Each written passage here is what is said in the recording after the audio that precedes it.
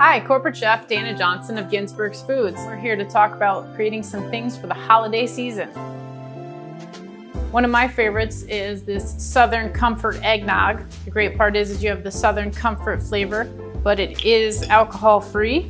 It's great by itself or with a dessert. Let me just make sure it's good. It's very good. And then I went ahead and I made an eggnog frosting using the Southern Comfort eggnog, some shortening, some butter, a little sprinkle of nutmeg, and a ton of powdered sugar. And I'm going to frost a pumpkin cake with that, so I get all my favorites from the holiday in one bite. And there we have a lovely dessert.